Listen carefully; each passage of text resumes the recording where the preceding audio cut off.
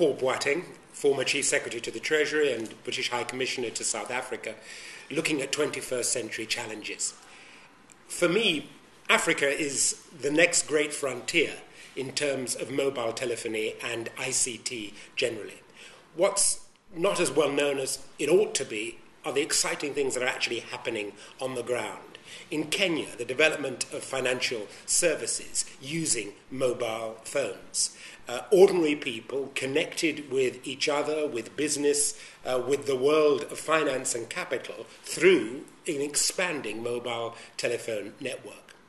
In post-conflict resolution, let's take on board the fact that in a place like the Eastern DRC, at the end of conflict, the first businesses you see, and I've seen it for myself, moving along the high roads in the bush in Eastern DRC, the first thing you see springing up in these little villages along the way, the first sign of commercial activity and a return to some sort of normality is the fact that you've got mobile telephone kiosks selling time, selling phones, a first step towards economic growth and engagement on the part of the citizenry with something more than conflict. And the good news is this is something we ought to be using in order to promote access to markets for farmers, in order to promote primary health care.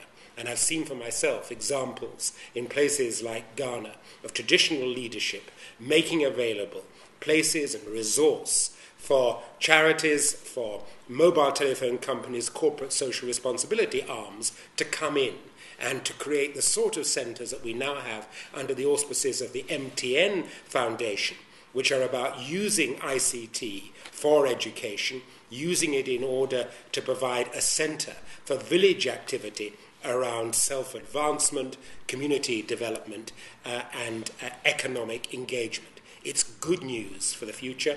It's the next great hope for Africa.